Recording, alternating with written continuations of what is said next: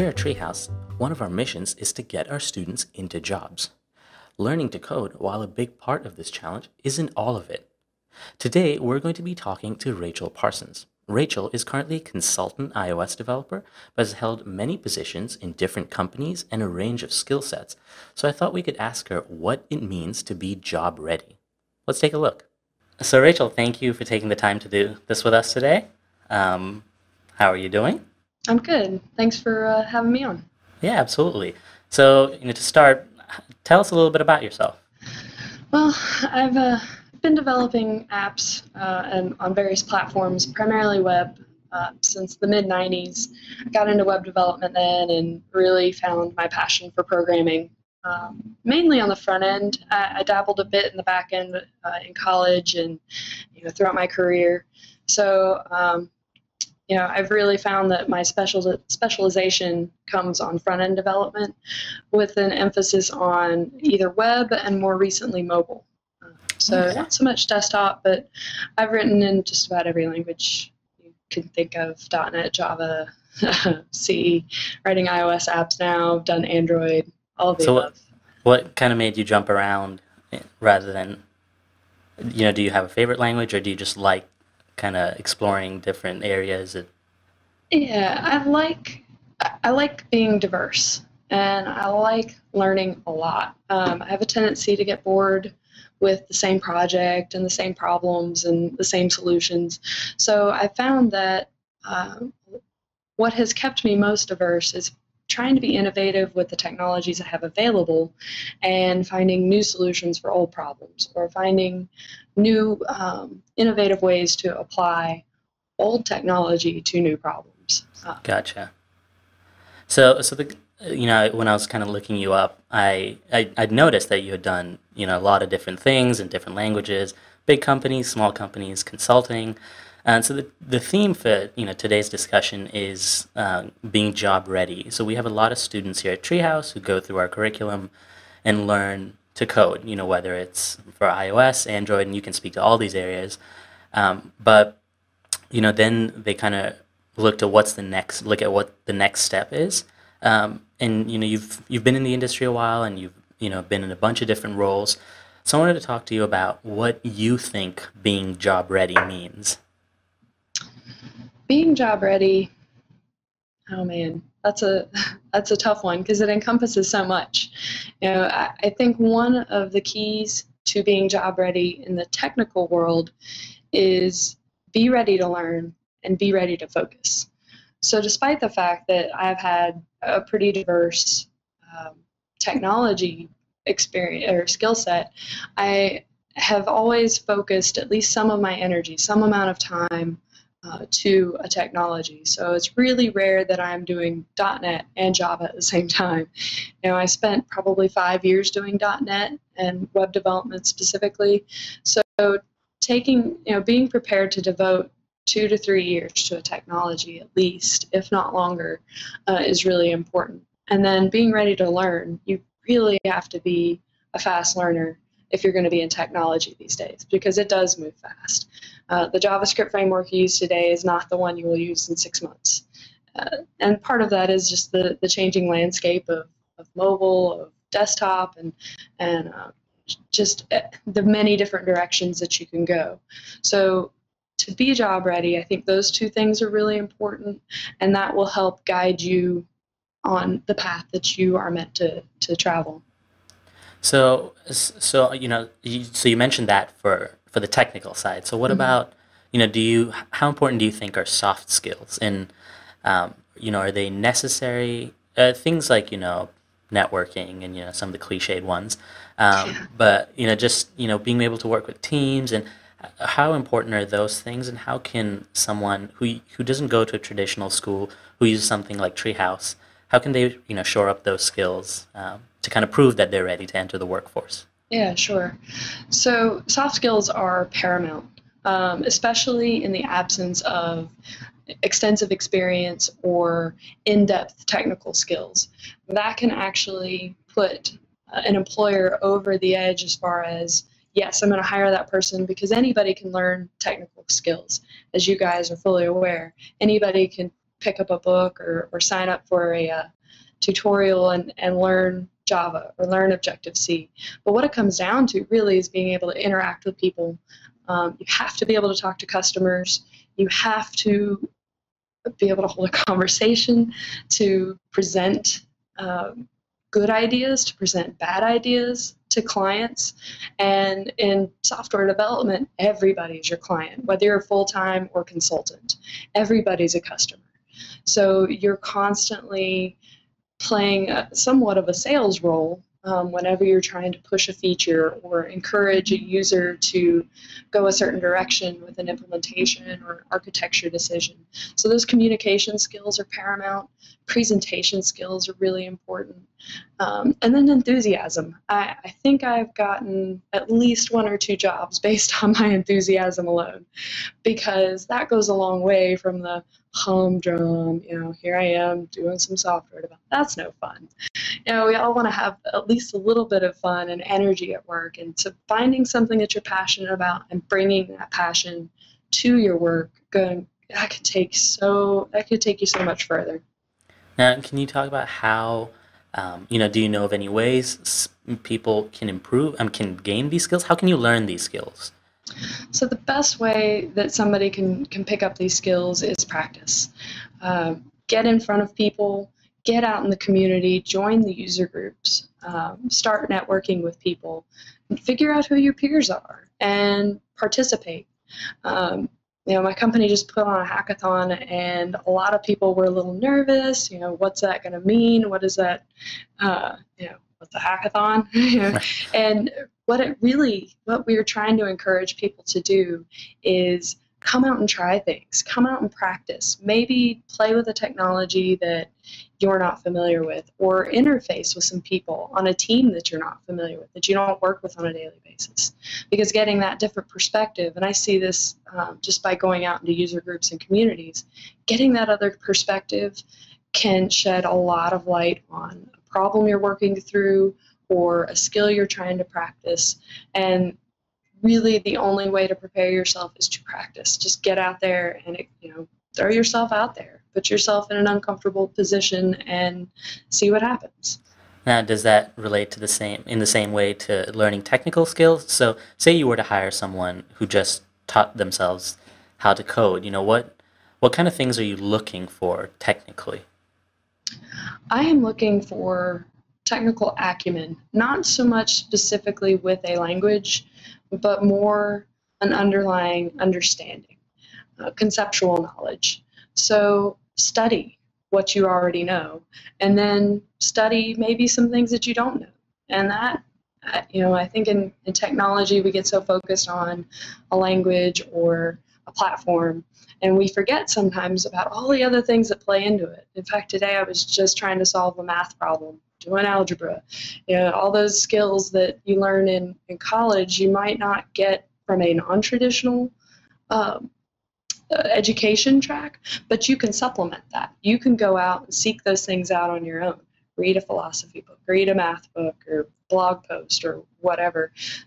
That is an investment in yourself, and I think that's another angle of preparation that you can do on your own that will help build that. Now, I've noticed, like I mentioned earlier, that you've learned a lot of languages, you've kind of done a lot of different things. How did you learn? Did you teach yourself? What can you kind of explain that process? Majority of my technical skill has been self-taught. I learned Java in college because they taught it. I learned C and C++ a little bit, and so I learned a little bit of the technology in college, but really so much of it is self-taught, and you have to be able to learn that way if you're going to be technical. It's just the way that the frameworks and the platforms go. It's, what we were developing 10 years ago, we're not really writing that code anymore. And even going from, for instance, right now I'm writing iOS apps. Even going from iOS 5 to an iOS 7 app it's a pretty big leap to try to make that connection and to get ramped up on the frameworks and the APIs and all the things that change throughout. So again, it really goes back to be able to learn quickly. I think that's something I've learned. I can learn quickly. I figured out my mechanisms, whether it's practice or a class or uh, just throwing myself into it at What first. what what is that mechanism, if you don't mind me asking? For me personally, it's getting a book, and I've just recently switched to ebooks because that's a huge thing for me, to go technical ebooks, because now I can sit with my Kindle or the Kindle app up, either one, and actually write code. I walk through examples, and that helps me learn really quickly, because then if I have a real world example, I know exactly what things are going to map to in other languages. I can start relating, okay, this is hello world, this is a label in this language, that's just like a label in .NET or in Java or whatever. So I learn by example, just actually doing something. Okay. Now let's switch tracks a little bit. Now, what are some of the ways that, you highlight these skills? Well, for our students, who are just coming into these fields, what are different ways that they can highlight their skills, whether, technical or non-technical, that would say, make you want to hire them? I think it's really important to give specific examples. Being able to give a concrete example of something that you do and you do well that's huge, because when you're interviewing, you could tell somebody anything, but a skilled interviewer will be able to see through any nebulous or ambiguous words that you use, any uh, ambiguous stories that you tell or examples that you give. It's pretty clear generally when you've done something and when you haven't. So the more specific an example you can give, even if it's just you being enthusiastic about something, that's a lot better than just saying, well, I helped out on this app and I helped out on that app. Those kinds of things tell me that you didn't really do anything, as opposed to, I helped design and implement the Active Directory scanner that pulled out employees and sorted them by name. So specific examples would go a long way. Gotcha. Now, we talked about soft skills. What are ways that, like, do you recommend kind of like going out to meetups and those kinds of things, user groups, when looking for jobs, or what is kind of the best place for someone who's learning to go out and look for their first job? It's really important who you know. That's really what it comes down to. You can talk to technical recruiters all day. You could talk to non-technical recruiters all day. As somebody who has hired people, I am looking for recommendations from people I know. I'm looking for more of the story of somebody and less about what some recruiter is telling me about this person and how this person may or may not fit. Recruiters, I'm a bit skeptical of. Sorry, recruiters. We're all skeptical. But ultimately, making those connections, I've recommended people to certain jobs, and that's worked out really well. I've been recommended to jobs, and I've gotten more jobs through word of mouth than anything else, or personal recommendations. So yeah, go to meetups, go to user groups, go to presentations and conferences. I've gotten job offers at some of those places just from talking to people, talking about what you're doing. And it's at those places where you'll have those casual conversations about what you're most passionate about. You'll make connections that are a lot more meaningful than searching dice.com or talking to the guy at Joe's staffing company down the street. So it's as important to put in time away from your computer, kind of as much as it is to sit and hack away. Most definitely, unless you're one of those hacker types that just wants somebody to slide pizza boxes under the door. I mean, if you actually want a job out in the real world, you have to get out there. You have to put yourself out there. You have to practice those interpersonal skills, because that is 50% of what people are looking for. Unless you just want the job writing COBOL for a bank, which I know a couple guys. I mean, that's great to hear, because one of the things we really try and we primarily teach how to code, but as a business teacher here, it's kind of like I try to push as much behind those lessons that yes, you're learning to code, but you also need to kind of go out there, do as much of an effort in getting to know people and get to know your community and those kinds of things. Yeah, definitely.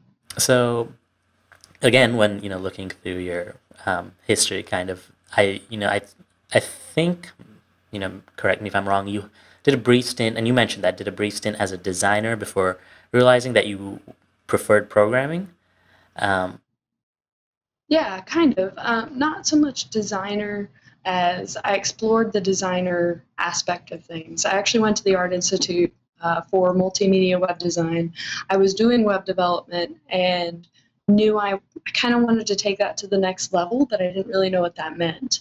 So I went to the Art Institute, and when I discovered that I wasn't a very good designer, I decided to switch tracks and go something a little bit more technical. I left there and went back to a regular university because I'd already finished half of a degree program. So for me, it was about trying something different, and I don't regret any of that. It was 9 months well spent, a lot of money, but 9 months well spent, just to find out, that something I tried didn't work out. I have no question now that I'm not a designer.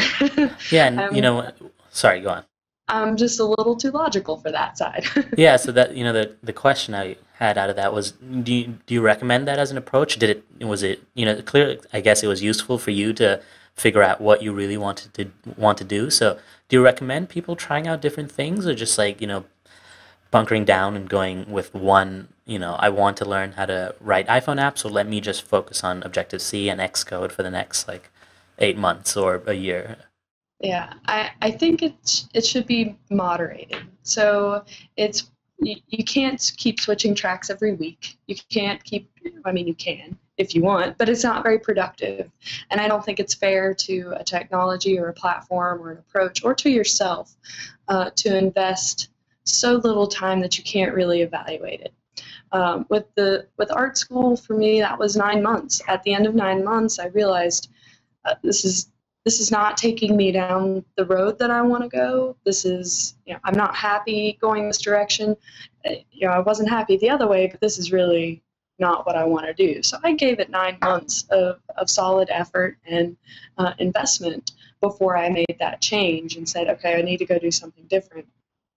So yeah, I encourage it, but I think you really have to make sure that you give every option its fair opportunity. If you're going to learn mobile, pick one of the technologies, Android, iOS, and you have to do it for at least 6 months, in my opinion. A language or a platform, that kind of thing, needs at least 6 months of real solid effort for you, because for most people, that's how long it's going to take for you to get a full grasp on it. If you're a slower learner, you might need more time.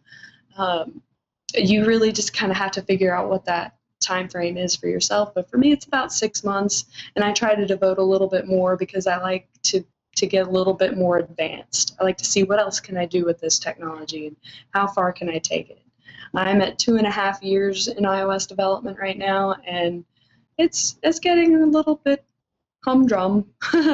But as they come out with new stuff and I have new ideas, I'm starting to play with some different aspects of the framework and doing different things with the technology. So Cool. Well, to kind of wrap up, I just wanted to ask you one final question.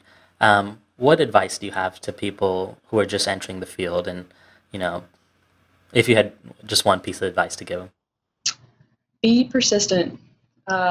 Be persistent. If you have a passion for this, keep at it.